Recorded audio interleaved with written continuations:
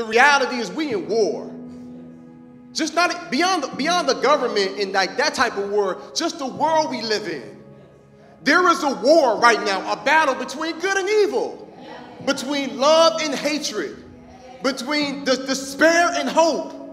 There is a mental war. There is like a spiritual war. Like, I feel like it's all ministry what we do. Speaking, whether you're motivating, whether you're teaching, whether you're training, whether you're coaching, it's all spiritual. So if it's all spiritual, like if we at war, then what does that make us?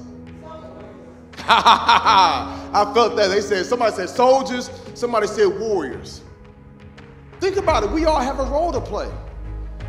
So one thing the Creator told me, he said, Jeremy, don't look at what you're going through right now as just something random.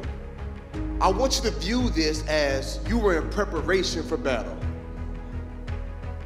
So for some of y'all, I just help some of you out.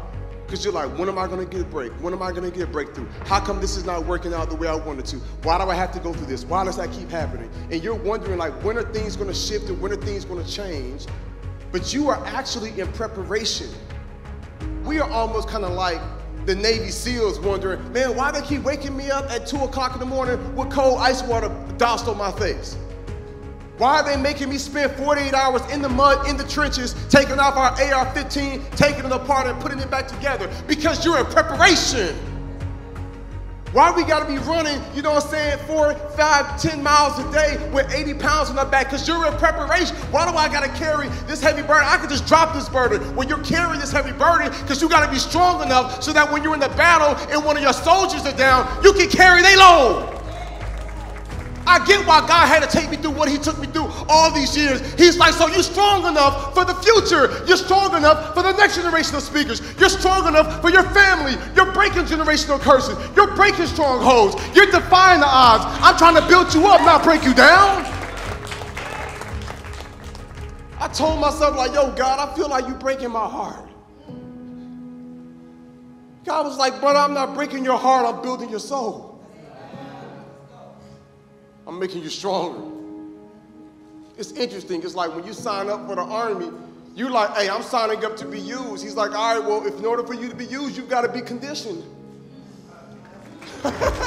It's so crazy. It's like if we was like, yeah, we going to go in the Army, me, my brother Prince, Leslie, Sophie, Ebony, we like, man, we going to sign up for the Army. We not going to just sign up for the Army. They not going to just give us our guns and our ammunition. They not going to just give us our little outfits, our uniforms, and be like, all right, let me deploy you. No, they put you through some stuff because they have to prepare you. What if I told you that what you're going through right now is preparing you for the big stage? What if I told you what you're going through right now is just part of the course to prepare you for that next level? So many aspects of my life I can dominate. So many aspects of my life I can fix. So many aspects of my life I can change. But it's like one little thing, I'm like, come on, God, what you doing? He's like, I'm trying to make something stronger inside you. Mighty men of God don't grow and become mighty men of God just because they pray a lot.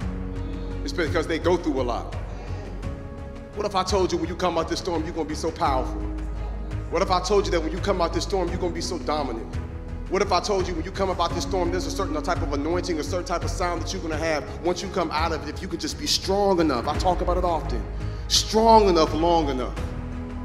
So all this like, yep, I love the idea of Green Beret and Navy SEAL and SEAL Team 6 and Delta Force. It's a whole bunch of stuff that they got to go through that is very inconveniencing, that is very painful, that is very challenging. But when you come out of it, though,